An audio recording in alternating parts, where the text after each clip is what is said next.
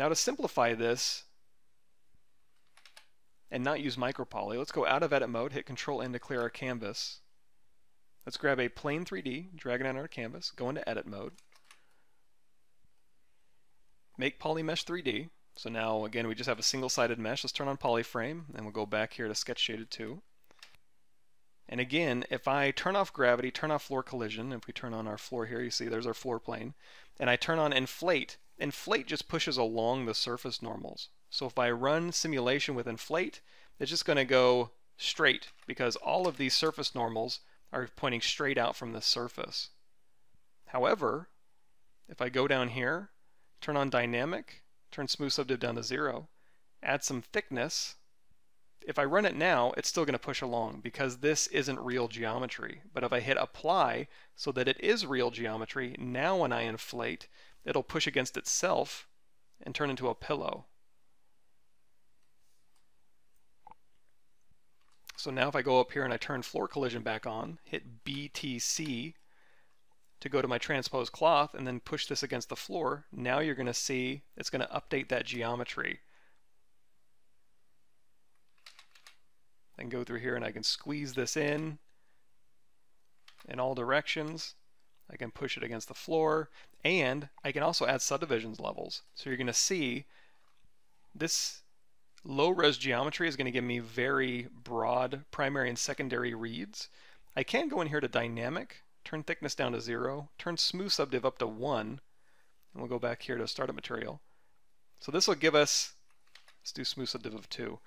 It looks smoother, but we're still, and let's go ahead and turn off inflate, we're still only getting big wrinkles because in reality we just have very large geometry giving us big wrinkles. If we hit Control D or hit this divide button, now we have more geometry. You can see up here we're at 8,000 polygons instead of 2,000. So if I go to subdivision level 2 and do anything with cloth, if I push this down, you're going to see I'm going to get smaller wrinkles. And we can even put on top of subdivision level 2 more subdivisions. So as I'm doing this, you still get a preview of what it would look like as it smooths. And if I hit Control D one more time, you're going to see we're going to get even smaller wrinkles. And in fact, if I hit Q to go into draw mode and do BCS, cloth pinch trails, and I use this one, I get this resolution. If I hit Control D one more time, now we're up to 139,000. You're going to see I get a much finer result. Now you do need to be a little bit careful. You're going to see our max simulation points is set to 250. So if I hit Control D one more time, now I'm at 500,000. And if I try to use this brush again, it's going to go crazy and it's going to say, it's going to do this, and it's going to say mesh density is higher than the specified max simulation points. So you can either turn this up or you can make sure you stay low enough. Now, generally speaking, you don't need to go super high. Usually this is okay. Let's go ahead and undo all that. We'll go ahead and hit divide one more time. So again, we're at 139,000 active points, and we'll turn smooth subdiv down to 0. And you get a pretty responsive brush. So speaking of, you're going to see on brushed is turned on, and that's going to put a radius around your brush. So you're going to see right around this brush, it's only simulating out that far.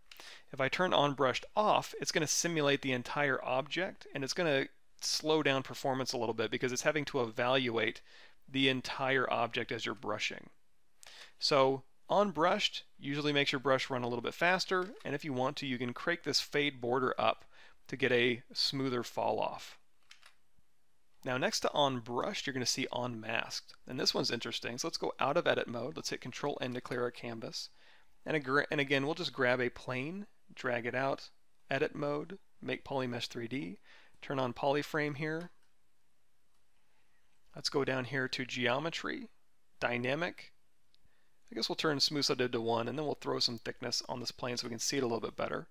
And we'll make the skin shader 4. So if I hit W and we're in brush transpose cloth BTC and I move this down, it'll go ahead and just wrinkle this object together. And we have self collision set to 1, so it's aware of the floor and itself. And if I go through here and I masked out a corner and I run a simulation, with gravity turned on, you're going to see it's going to mask this corner and pin it, and then the rest of the cloth is going to fall as you would expect. It's only going to simulate what's not masked. However, if you choose unmasked, so let's go ahead and mask this entire top portion here and say unmasked. So now if I hit W, we'll go ahead and go and set our pivot here. Just hold down Alt and move this, or you can just Alt tap on our object here. And as you move this around, you're going to see only the masked portion is going to simulate. So we're moving everything that's unmasked, and the masked portion up here is the only thing that's simulating. So what you can do is you can mask out a little portion. Let's Control tap that.